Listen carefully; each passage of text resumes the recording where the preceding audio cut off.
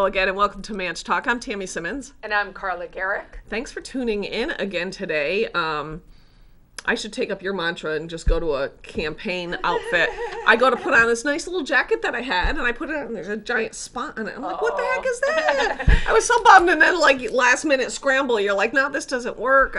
I cannot lie, this fashion choice is working in my favor Well, for the next 3 months. When I worked for Rand Paul a couple years back, that was easy too. I threw on some kind of pants or a skirt or something in my Rand t-shirt every day for like 9 months. Yeah, and I do circulate the t-shirts, and I do wear other things in between, but I was thinking this morning, people have always said with politics, you have one job, and that's that people have to know who you are. And I was like, this is actually a really simple way to do it. It helps. It gets the name out there, right?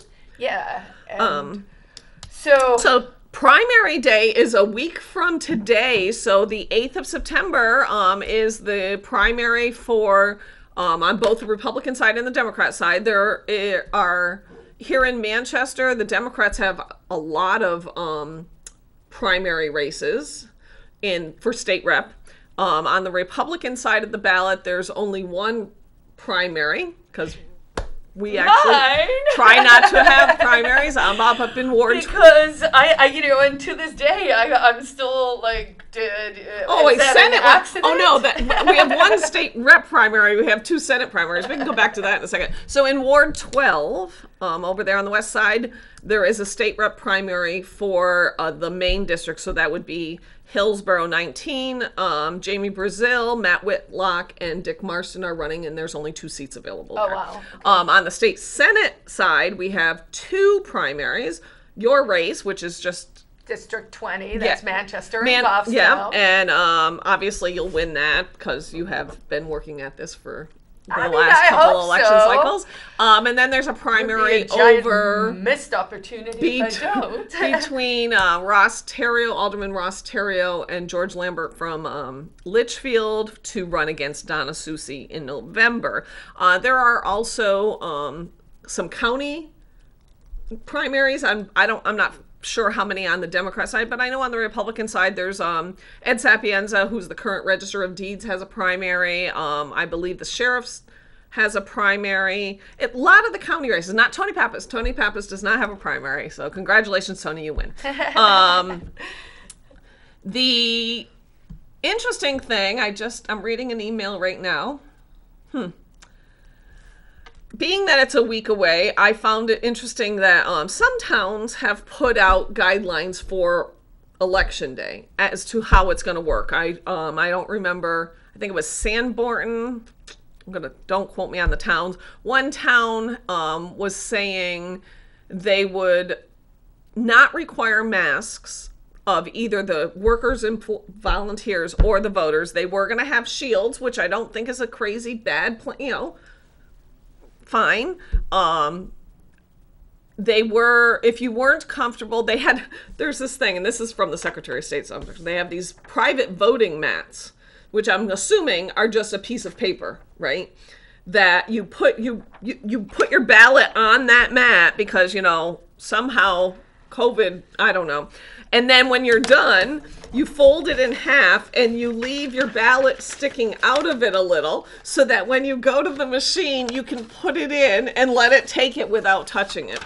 So that's how about you just act like a normal person and when you get home, wash your hands. How about that? Like this insanity. Did you see that the CDC revised their numbers? Well, I'm going to say they put out a thing. I don't know that they revised their numbers, but it still is it was very telling. Can I finish my sentence? Yes. So for the folks back home, basically over the weekend, the CDC came out with some new numbers. So they took the number of deaths, let's say for rounding numbers, 160,000 in America. Yep. And of those 160,000 people, only 6% died of only COVID. Exactly. The 94% other people died of comorbidities, which, if you've been following the show, include things like respiratory issues, diabetes, obesity, etc. So, and most of the people have been the elderly. And so I think, when we've been spending the past 3, 4, 5, 6 months telling you we think something else is happening because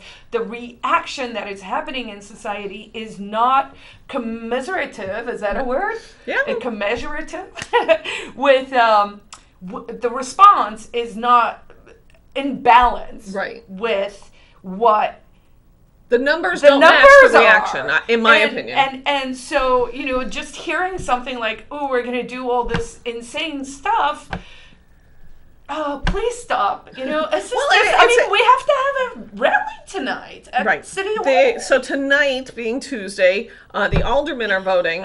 First, there's the Committee on Administration and Information Systems. That's the subcommittee. They're going to take under consideration a proposal for a change to the city ordinance made, from what I understand, by the health director. We'll come back to that. Which would require people wear masks. It's just, there's so many words here. It would be members of the public must wear a face covering over their nose and mouth. So not just now we're saying which things at all times when entering any public or government controlled building or enclosed environment, except for when the person can safely maintain a distance of 6 feet or greater from all other persons located therein. This includes, but is not limited to, work sites, schools, and government buildings. This provision shall not apply when a member of the public is entering any building designated as a polling place or any building entered for the purpose of casting a vote in public or in governmental elections. Members of the public entering or exiting a restaurant for the purpose of purchasing food, picking up takeout, or any other purpose must wear a face covering their mouth and nose. Members of the public dining in a restaurant don't need to do that while they're seated at their table, because we all know that COVID only likes people when they're standing. Persons at places of indoor amusement and social gatherings, included but not limited to bingo halls, bowling alleys, charitable gaming facilities, social clubs, service clubs, or similar places where food and drink is served secondarily to the main activity, may remove face coverings while actually engaged in eating or drinking, but not at other times. Social gatherings at private residences are exempt, notwithstanding this order. At private residences are exempt. Thank you for saying, say anything more? This is insanity. Well, and so I don't even want to listen to the rest of that word. Well, that was pretty much it. 10 years and older. The Manchester recognized blah, blah, blah, blah, at the discretion of the parent or legal guardian if the children is less than 2. What is concerning is they're saying if you have can show that a licensed medical professional has advised that wearing face coverings may pose a risk to you, which that in itself is going to cause a lawsuit, because somebody's going to say, I have a medical exemption, and so, what? The cop is going to say, you're going to have to show me a note from your doctor. That's what HIPAA prevents. That's what HIPAA laws are about. You don't have to disclose your private medical information to other people. But we don't really have rule of law anymore. It's ridiculous. What I find perplexing, truly perplexing, is that this is coming up now, 6 months into this virus. I mean, we both wore masks at the start. Yes, we didn't. We were like, I'm not anti-mask because I'm like crazy or anti-science or conspiracy theory or any of that. I'm like, if there was a legitimate health and medical reason to do it, we would do it. But there isn't. You can go out why are we doing this? You can go to manchesternh.gov and you can click on the COVID updates, and there's a daily update that gets updated in the morning for the day prior, obviously. So updated yesterday, there are a total of 23 positive cases in the entire city of Manchester, where we have more than 112,000 people. That means that we are at 0.02% of our population here in Manchester currently has COVID. 2 of them are in long-term care facilities. That we haven't had we have 0 people in Manchester, 0 Manchester residents currently hospitalized. and there are only 6 people hospitalized across the entire state. We have the people dying. I mean, I'm not making light of people dying, don't get me wrong, but it's pretty sparse. There's one here, and then every once in a while there's one there, and almost always they're definitely 70 years and older, or they're in long-term care facilities. So the general public, the people watching this show from home, Carla, myself, everybody that's living in their lives, aren't getting COVID in Manchester. I don't know what's happening in Texas. I don't care what's happening in Florida. I don't care about the other places. The numbers in Manchester are better than in the rest of the state. Let that sink in. The most densely populated city in the state has a better trajectory than the entire state has. And today is when Anna Thomas is going to try to convince aldermen that there should be a $1,000 fine, a $1,000 fine, if you should happen to go pick up takeout food from a local restaurant and not put on a mask. So can we talk about why $1,000? Where did they come up with that number? I have no idea. Because other cities like Concord have a $15 one. Right, and they specifically said their goal in Concord, which I don't think is necessary there either, is education. They want people to be wearing masks because they are caught up in the, who is this one person in the entire place that has not heard about masks and COVID and all of it? And restaurants, and I go out, I go to stores, I go to restaurants, I go to Market Basket, they have a sign up that says, you have to wear a mask. I put a mask on. I go out to eat. Maybe the place has a sign, maybe they don't. But that's up to them. That's up to the private business to say. I just noticed down here in Margaritas, there's a sign that says anybody entering the premises must be wearing a mask. No mask, no service. That is their right. It is their private property.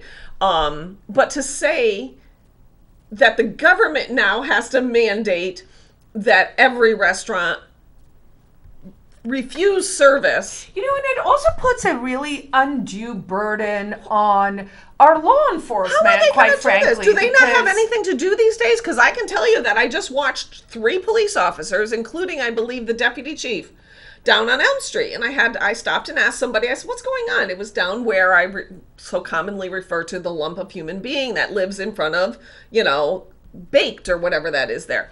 Well, apparently, in town Manchester, every Monday, Wednesday, and Friday, sends their crew out to clean the sidewalks in that particular area, literally with high-pressure water, because they are disgustingly filthy. If we're going to talk about health hazards and community concerns for health, the woman I spoke to said it is disgusting. Like, that is a health concern.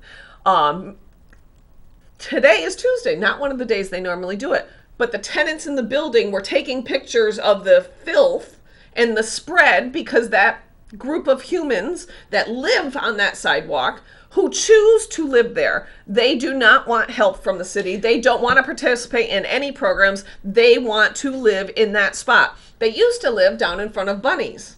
Oh, I remember. And you'll know that the guy who does the artwork, and I use that word lightly, in one day, he made $1,000. So the next time he's sitting there begging for money because woe is him, there was a day he made $1,000 sitting on that sidewalk, and he has no interest in leaving because he can make good money living on the sidewalk on Elm Street, making a mess for the patrons and the businesses that are involved. So they had to actually have 3 police officers come. I guess they always have a police officer, but they needed more because there's a woman, one of the homeless women, screaming in the faces of people because they're cleaning the sidewalks. The guy who takes up residence there refuses to move his stuff. So I'm like, wait a minute. So we have that problem. We have hypodermic needles. People still report. We still do have a drug problem in Manchester. I will tell you, property crimes do not get investigated. If somebody breaks into your shed, if somebody breaks into your car, if any of these things that happen to you and you report them to the police, I will bet you a beer they will not be investigated. The police and fire department have too much on their plate as far, and we can debate whether I think there's decrease in fires, but then those people are sent out on other health. The fire department's sent out on drug overdose. Do we really believe that the Manchester Police and the Manchester Fire Department have nothing better to do than chase down people picking up takeout food in a restaurant without a mask. Because I don't. And then what's going to happen? So, okay, I go into, Murphy's to pick up my wings to go, or I go into the farm and pick up something to go, and I don't have a mask, and somehow I get stopped. So what are you going to do? You're going to fine me $1,000? How are you going to get that $1,000 from somebody? What's the reason? You can't take away my house. Go ahead, try to put a lien on my property because I wouldn't wear a face mask. That's a lawsuit waiting to happen. That'll just cost the taxpayers money and legal fees. You can't prohibit somebody from registering a vehicle because of something they did not related to their vehicle. So how exactly? But how do you even know any of that? Because we don't actually have rule of law anymore, right? Because we're at the stage where we have randomness. We have His Excellency God King Sununu making orders over here. We have the health department saying that they can suspend the Constitution. We have, so I don't know. Maybe they could come take your house. Maybe they could try. I'm just fairly confident that even though it would cost me money in legal fees, but at some point people are going to start filing lawsuits because you are infringing. Filing lawsuits. What we need now is we need non-corrupt judges to actually enforce the law, meaning the supreme law of this land, which is the Constitution of New Hampshire and of the United States.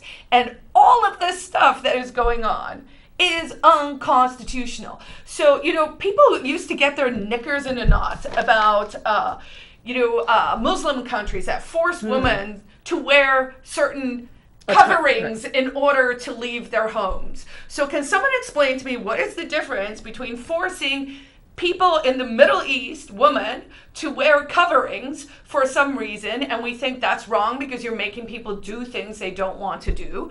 But here, now we're going to force you to do things you don't want to do. And it's so random. And none of it makes sense. And people will say, follow the science. You know what? I've been following the science from the start. I'm a smart person.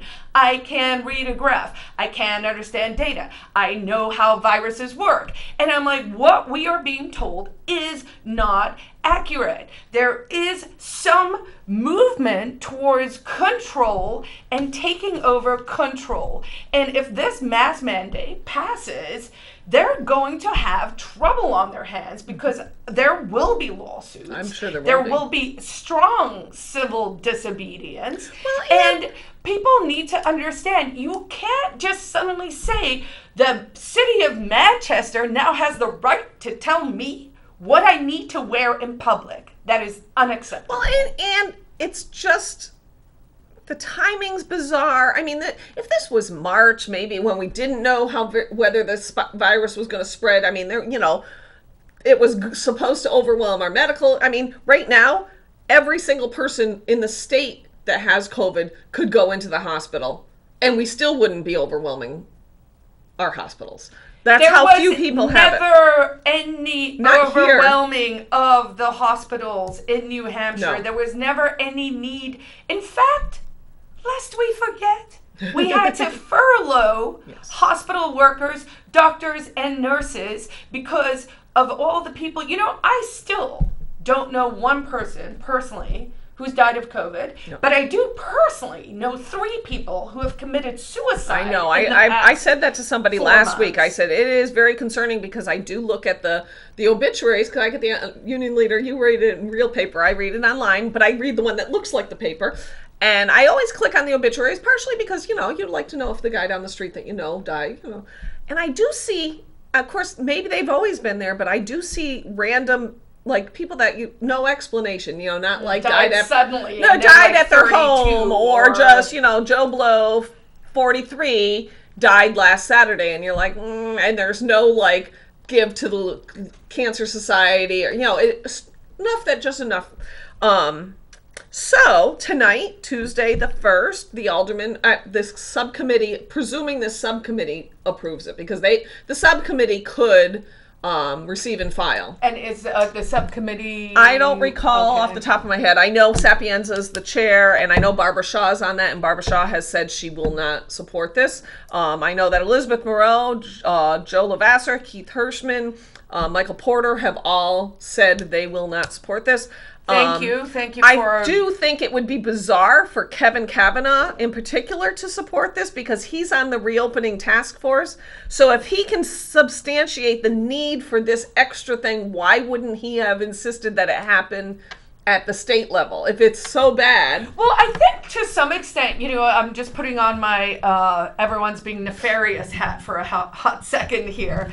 I think there is an interesting hot potato game that's happening here where everyone is that a British thing? Hot potato? No, we played hot potato. You know what I mean. Okay, so where everyone's kind of going, not my problem, right? So one of the things that President Trump did is he was like, I'm going to devolve this down to the states as it should have been, make America states again.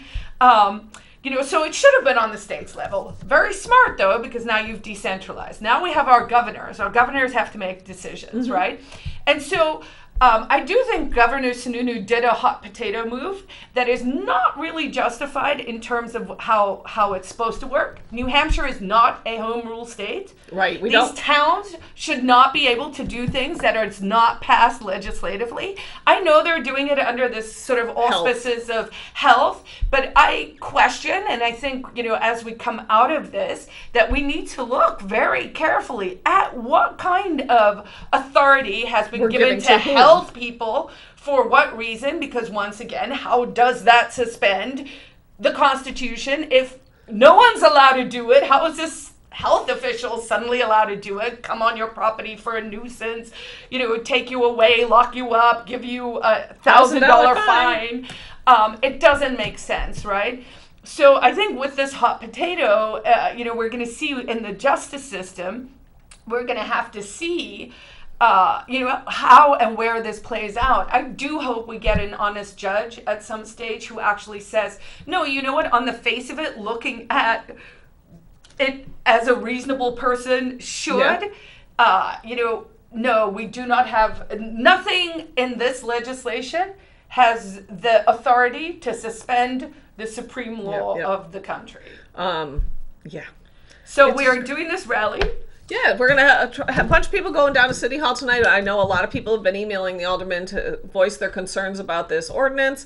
I did Do you know if we'll be able to testify? I have no idea. I can't figure out I never can keep up with what's open and what's not open. I know, for instance, I tried to get information because Manchester, since there's, 112,000 people here, where's our guideline on what's going to happen at the polling place, so that people know beforehand. Like I was saying earlier, in the town, there was one town that wasn't going to require anybody to wear a mask, but they were going to have a tent outside that if you were uncomfortable entering the building without a mask, where people weren't wearing masks, you could go into this tent and vote absentee, which I thought that's sufficient. So you're giving an option to the voter who is uncomfortable, as opposed to mandating all voters do something. So there is, I don't know. I honestly, I'm political, and I do not know a week before the primary what's going to be expected of me. Although you said that specifically excluded polling stations. It did. Because I originally was thinking that. But that doesn't exclude maybe the these space towns outside. Are doing, these ordinances so that they can circumvent or enforce or, try and enforce certain behavior at the polls, but because that's specifically I'm guessing that the Secretary of State's office and the Attorney General's office has probably already said you can't limit voting. And the thing that folks need to remember back home too, it's fine for us to sit here and to be like, oh, I'm going to sue, oh, I'm going to do this, but the point is the taxpayer gets punished when our government oversteps or does wrong or whatever, right? Because they claim that they're governing us by consent. I mean, I think at this stage it's pretty clear that's not really the case because, if they think, so riddle me this. So everyone seems to agree bullying is bad, right? Yes. But what is the government other than the ultimate bully? And where it's becoming really, really clear to me is they are now forcing people to do things against their will, claiming it's for their own good, saying we are not allowed to have the right of conscience. We are not allowed to decide for ourselves, right or wrong, what we as individuals want to do. So then the question is, who owns you? I know. Who owns you? Like, if you are not allowed to say no to the people who say they only have power from your consent, and if I say I no longer consent because I do not agree with what you're doing, then where do we go from here? I know I go to City Hall at 5 o'clock. Yeah, we're going to head on down tonight. It'll be interesting. I'm encouraging people bring pots and pans. Maybe we'll make some noise. We're going to have a microphone. Encouraging people to come talk. If you're running for office from either side, come stump if you want. Before we run out of time, not similar, just another thing, because I do believe that some of this is all political. Intentionally political. But anyways, we had a Trump rally here in Manchester on Friday. It was really good. I listened to the president's speech. It always amazes me about the Trump rallies because they always try to make it out that the Trump supporters are the crazy people. And it's always completely calm and everybody's just enjoying themselves and there's never any ruckus, right? Yep. On the flip side of that, last Thursday down in D.C. was the Republican National Committee convention where they officially nominated the president for re-election. And you can Google Chris Agar, that's Ager. He's one of the RNC members here from New Hampshire, or Rand Paul. And look at the way the protesters treat these people. There is no way this is accidental. There is no way this is organic. This is an orchestrated attempt to sway the minds of people who are not paying attention to the details and not keeping their eye on the ball. I mean, I will tell you how orchestrated it is. I don't know if it's a troll or not, but if you type in Antifa.com, you go to Joe Biden and Kamala Harris's website. Oh, Google's listening to us. Woohoo! Thank you, Google. So I guess that's what we have for today. And the NSA. Make sure don't forget that next Tuesday is primary election day. Get out there, vote for Matt Mayberry for congressional CD1. I think he's the best choice in the race. And don't forget to vote for Carla. We'll see you next Tuesday. We're going to tape, even though it's election day. We're still going to tape. That's all we got. Bye, guys. Live free and thrive.